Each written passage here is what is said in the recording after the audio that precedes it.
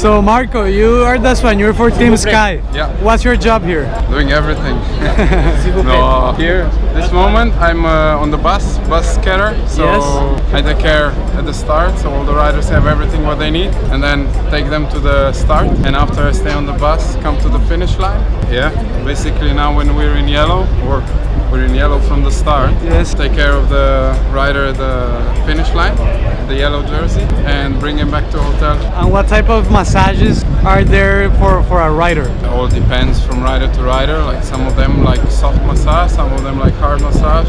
Yeah, it's just preferences from each rider to rider. It's different. We saw you on TV very excited on stage 1 with Geraint Thomas. Yeah. Can you talk us through those emotions? It was quite emotional, like with all the disappointment in Giro and all the sacrifice Geraint did through the year to come to Giro in the shape of his life, basically get crashed by a motorbike. It was like a release of all that emotion. It was, really all the work, all his hard work was paid off, and that's why he was also, I think he didn't realize for next 2 days that he's in yellow. Yeah. Now that you're here on the tour, what can you tell us a bit about Sergio? How do you see him physically?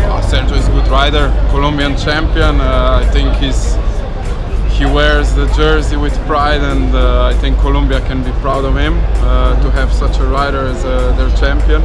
And yeah, for sure he's one of the strongest rider, and for sure in any other team he could be leader. So we're happy to have him, and we're lucky to have him actually.